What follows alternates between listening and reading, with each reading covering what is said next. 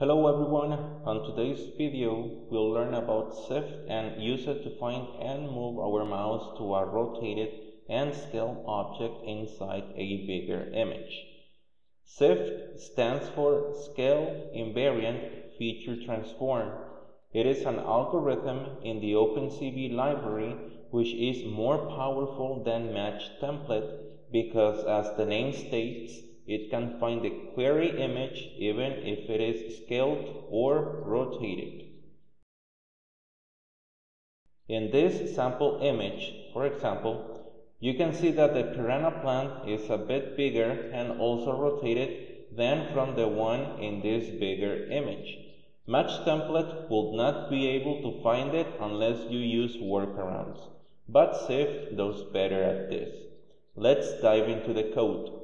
Like any professional programmer, I copy-pasted a starter code from the official documentation. I will link it on the description.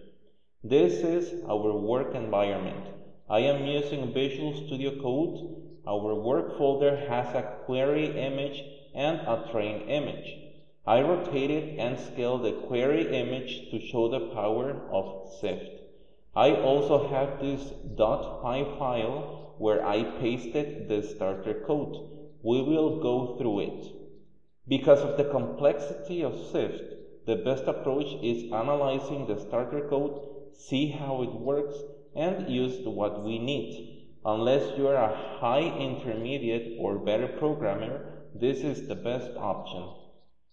First, we have our imports, which are NumPy, OpenCV, and matplotlib. Then we have a global variable, which is min match count, and it is set equal to 10. As you know, having the variable in caps is the conventional way to point it out as a global in Python. We will look into this variable a bit more later on. Next, we are getting our query and train images. The 0 here indicates we want the image in black and white. Here we access a SIFT instance. Then we get the key points and descriptors of each image by running detect and compute on each one. Key points are points of interest that the algorithm can use to identify the object, like corners or curves. Descriptors are descriptions of the surroundings of the key points. The process is similar as to when we solve a puzzle and we start by the corners, make our way to the edges, and use them as a foundation to solve the rest. We can see the key points by creating a custom variable. I will comment everything else out.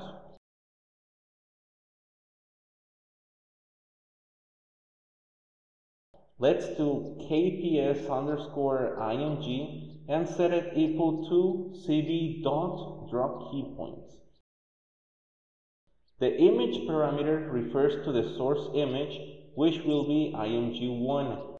The key points for set image are in the kp1 variable,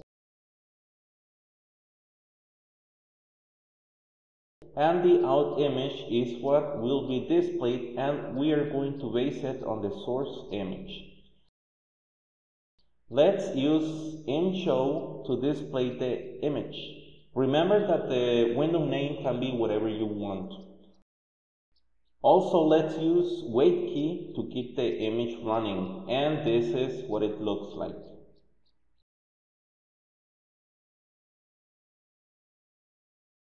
Now let's change the 1s to 2s to check out the next image.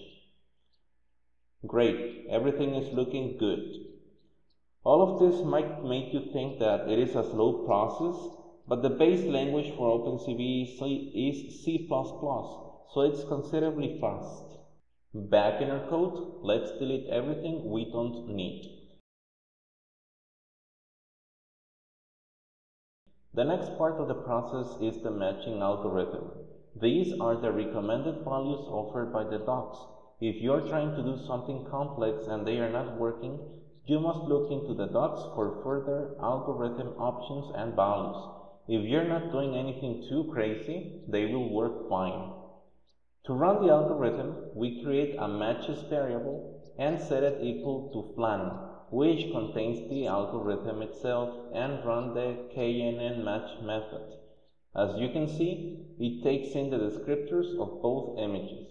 This will return a tuple with all the possible matches. The next step is filtering out the matches we got returned.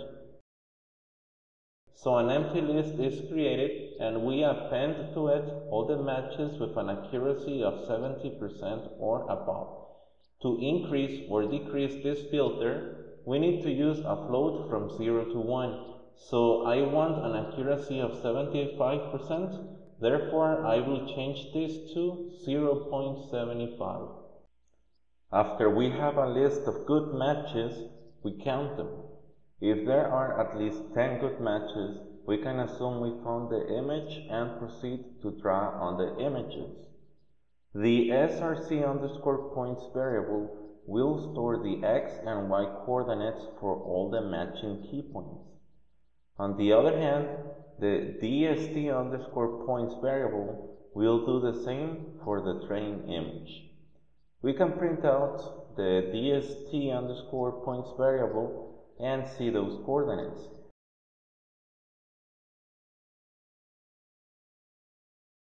If we search for them in our almighty paint, you can see for yourself.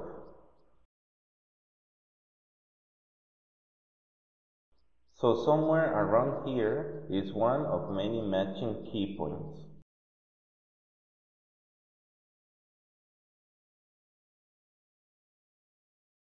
This part of the code basically draws a rectangle over the query inside the trained image after determining its position while considering rotation and scaling. The result is stored in this img2 variable. Let's quickly visualize it using imshow and wait key.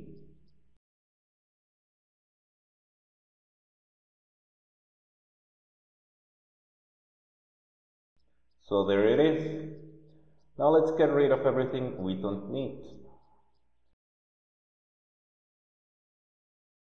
Something important we must know is that this dst variable holds the 4 coordinates where the rectangle is drawn.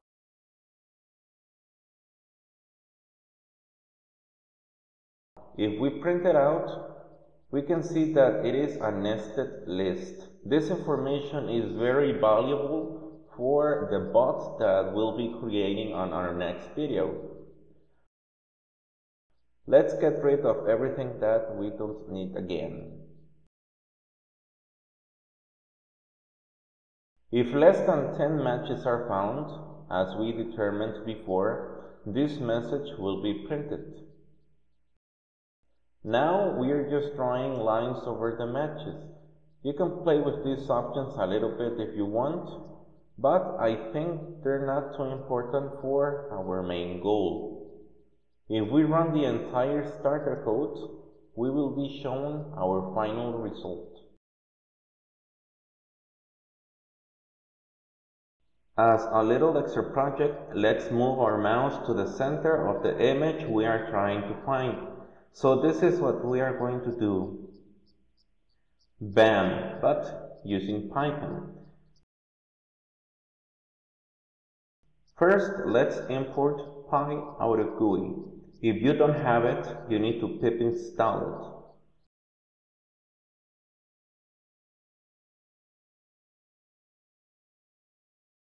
Now, I will stop the code right about here. Basically, I want to keep everything until the point where we get the 4 coordinates around the query.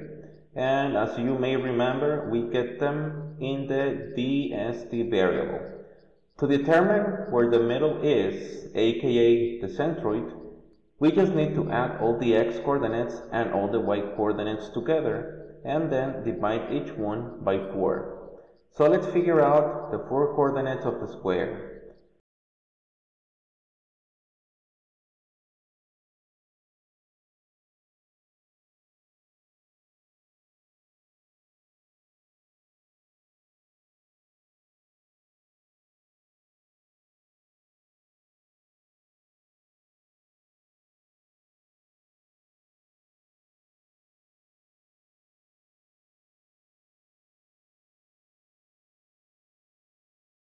After some playing around, I figured out that the coordinate sets are gotten by accessing the list like this.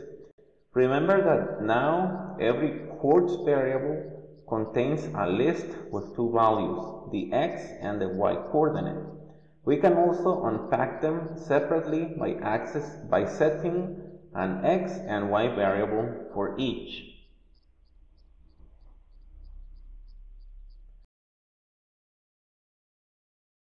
Finally, we just add all the x coordinates and y coordinates, then we divide them by 4.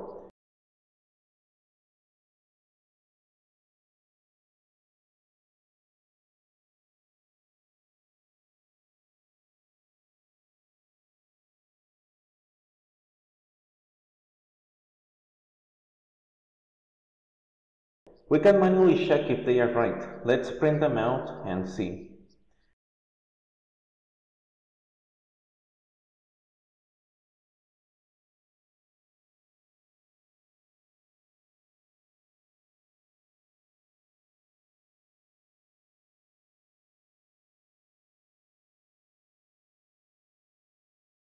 So yeah, those coordinates fit right on the spot. One problem we might encounter if we want the bot to move our mouse is that PyAutoGUI takes in integers, not floats. So let's round up the results.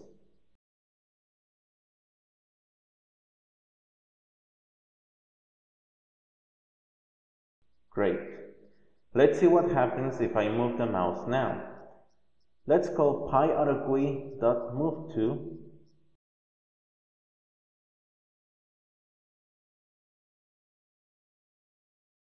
and let's add some wait time to give me some time to set up. Okay, let's run it.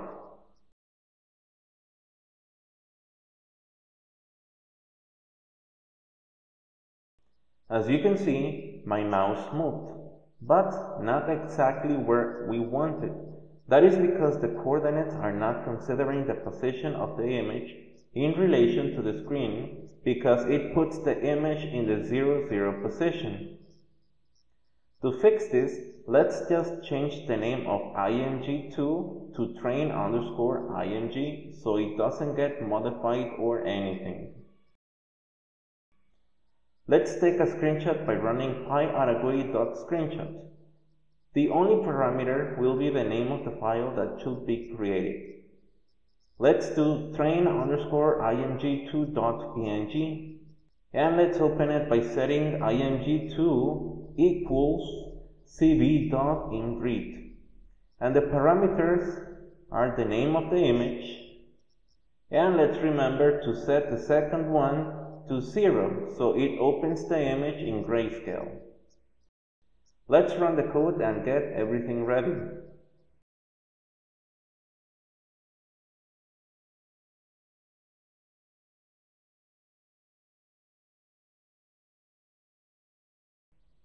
Perfect. As you can see, it worked out. If we check our work folder, you can see that a new image was created, and it's the screenshot we took with PyAutoGUI. So that's it for today. I hope you learned something or at least enjoyed the video. If we ever reach 100 subs, we'll make our bot. If you have any game recommendations for the bot, let me know in the comments. I'll see you.